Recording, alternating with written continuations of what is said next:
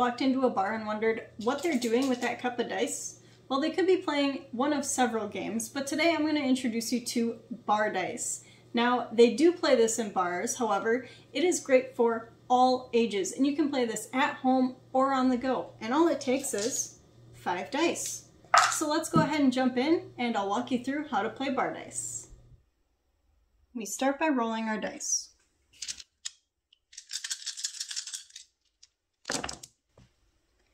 Now, to keep any dice, you first need a 1, which we have. 1s are considered wild, and once you roll a 1, you can choose to keep any other numbers or re-roll the rest of your dice. Now, we do have 2 5s and 2 2s. 5s are higher than 2s, so I'm going to choose to keep the 5s.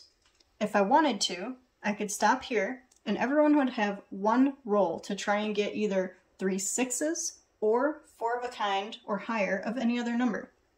I'm going to choose to re-roll my dice and try to score a higher score by getting more 1s or more 5s.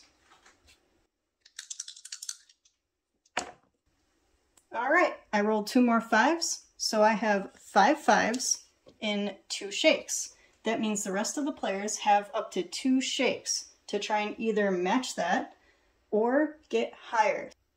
So again, the goal of the game is to get as many of the same number as possible in the lowest amount of shakes, whether that be 1 or 2 shakes, or you use all 3 shakes. Now the rules can vary depending on your location in the United States or around the world. In Wisconsin, we play that if you roll a 1 and 2 3s, and then on my next roll I roll 2 5s, I can switch those out. So I now have 3 5s instead of 3 3s. It gives me a higher score.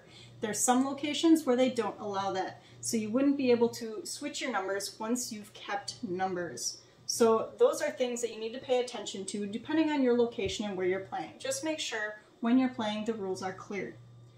There's also things you can use besides just the dice. You can use a dice cup if you prefer, or if you're playing with kids. Sometimes that's easier if they have smaller hands. You just throw the dice in the cup and roll.